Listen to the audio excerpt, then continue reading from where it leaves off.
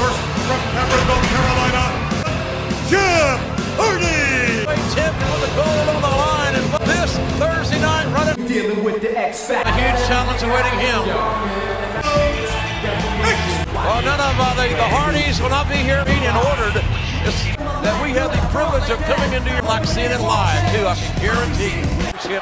Here in the WWF, the opportunity is here and now. Nice arm break. I'm really intrigued by this match because in my age, for a long time in Japan, they made that perception here in the States.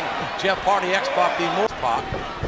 Still here at ringside of another North Carolinian Ricky, a young man that Jeff Hardy idolized growing up. Knows what it feels like. See, invaded. It's obviously early this morning.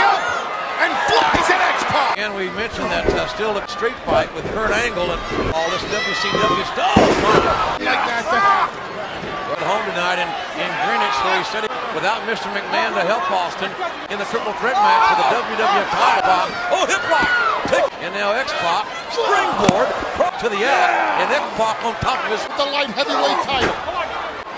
And now makes his way back in. Oh, knocked down. Now looking for the cover, looking for the title. Pac wears down Jeff Hardy. X-Pac, a leader, and quite possibly tonight, and heading to Madison Square. Light heavyweight title, and Jeff Hardy gets reversed quickly by X-Pac.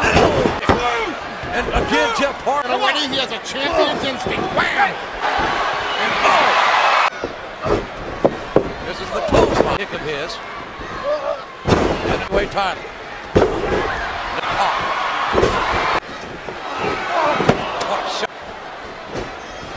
Trying to get a cover here.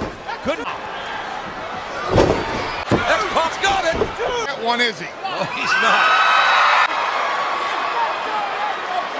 Reaction from someone. There you go. It's going to be over. No. All right. The referee just saw the foot of the ball. Bring it down, The light heavyweight title.